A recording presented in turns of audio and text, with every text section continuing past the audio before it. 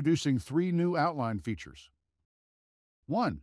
Select multiple outlines and fillet them all at once. Outlines will be connected based on the order they are selected using their closest ends. All the selected outlines have been connected. To close the outline, select it and use the Fillet button again. 2. Select an existing fillet and use Interactive Fillet to visually adjust its radius.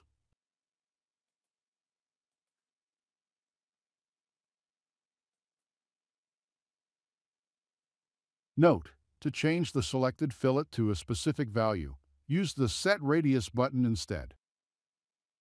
3. Select a point connecting 2 outline parts and use the Fillet button to insert a fillet. Select the outline so its points appear.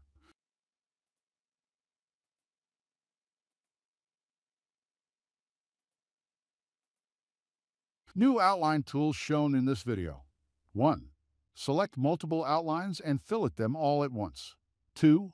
Select an existing fillet and use Interactive Fillet to visually adjust its radius. 3. Select a point connecting 2 outline parts and use the Fillet button to insert a fillet.